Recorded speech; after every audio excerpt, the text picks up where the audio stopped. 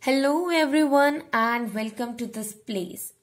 As you know that we are discussing error detection, and in today's error detection class I am going to discuss rules which are based on verbs. That means we will see that how verbs can create error and how should we detect and what are the related rules.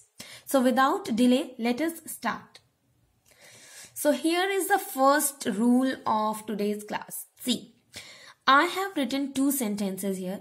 In this, one of them is the correct one and one of them is of course incorrect. We have to check that which one is correct and how the other one is incorrect. We'll consider both the sentences, the correct one as well as the incorrect, because if you know what is the correction, you should also know that what is the incorrect part and how can the question come in the exam. So the first sentence says 3 killed and 1 were injured. Okay. Next one is 3 were killed and 1 was injured.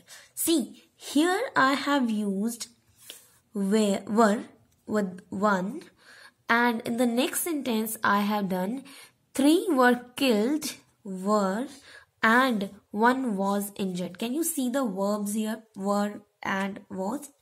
Now which one is the correct one? The second sentence is the correct one and the first one is wrong. See, according to the rule, when there are two subjects in a sentence and they are not in the same number, as in our sentence here I'm talking about 3 and the second one is 1. So basically they are not same in number. Then we must have to use separate auxiliaries for both of them, as we have used in the second sentence. I have used were because were is a plural verb and 3, of course, it is a plural. So I have to use were with 3 and 1. 1 means singular and I have used was with this. So basically when there are two such subjects which are not in the same number, then we must have to use separate auxiliaries for both of them. Now auxiliaries verbs, I think you must know that what auxiliaries verbs are.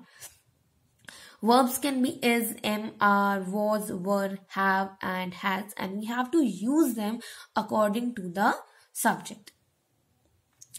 Moving on to the next and the second example. Second one, here again I have written two sentences just because to compare that what can be the correct sentence and what can be the incorrect. So the first sentence says, I am 20 years old and my sister 14.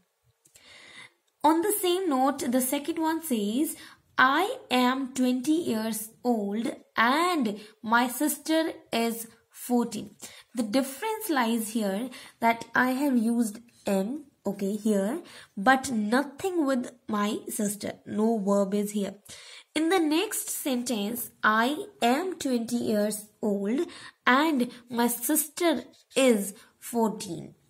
See, according to the rule, a single verb should be made to serve two subjects only when the form of verb is the same for both the subjects. Now, what the rule actually means?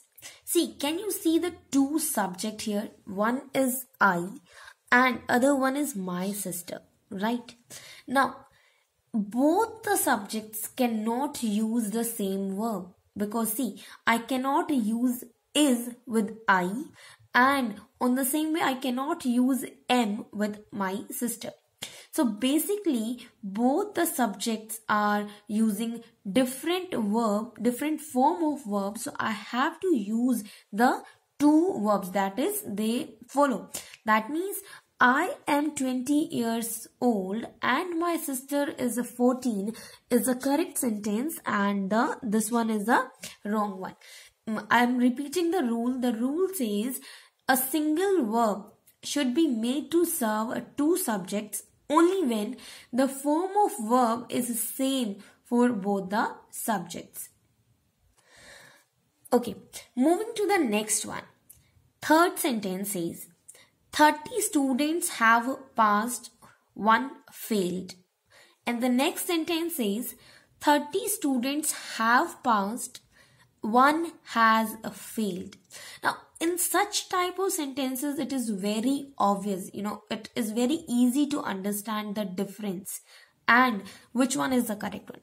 See, in these sentences, the second one I'll consider the correct one and this one as a wrong one. Why? Because according to the rule, when there is only one auxiliary to two principal verbs, it should be correctly associated with the both. See, here have means this is an auxiliary verb, but can you see that here I'm talking about plural subject and one is a singular subject. I cannot use have with one. So in such cases, I have to use a separate auxiliary with 30 students have passed because 30 students means plural, and 1 because 1 is singular, I have to use has, that is a singular verb. So when there is only one auxiliary to two principal verbs, that is, see, principal verb is passed here, right? Now we are talking about the auxiliaries, okay, which I have used here. See, in such cases, it should be correctly associated with the both. Otherwise, you have to use the separate auxiliaries for both the subjects. The next sentence says, he succeeded because he worked hard. And the second one for the same contrast is, he succeeded because he works hard. Now here this rule actually is not just about verb but also for tenses as well. See, rule says a past tense in the main clause should be followed by a past tense in the subordinate clause. See, he succeeded is main and worked hard, okay, is a subordinate clause. So if succeeded, that is the second form of success, that is the past tense. So I have to use worked here, not works here. Means a past tense in the main clause, that is here, should be followed by a past tense in the subordinate clause. So I'll say that this one is the correct and this one is the wrong one. Moving on to the next and the last rule.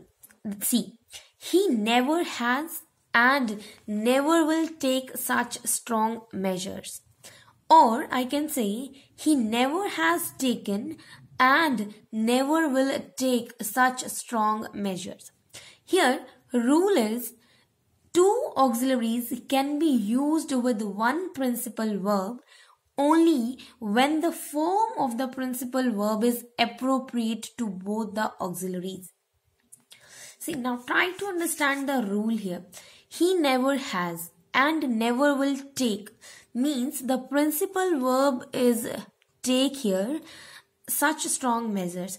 Now, in the next sentence I have written, he has never taken and never will take such strong measures.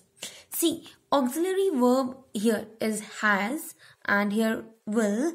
See, I have to use taken here because two auxiliaries can be used with one principal verb only when the form of principal verb is appropriate.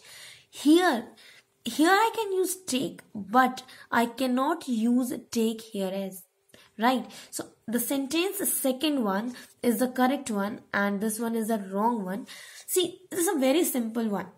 I cannot use take here and take here. I have to use a separate form, that is taken here. So I have the sentence, he never has taken and never will take such strong measures will be the correct one. So friends, I hope you understand and you are getting these rules and practice more and more, so that you can you can get the command on error detection. So for more videos, keep watching, keep learning.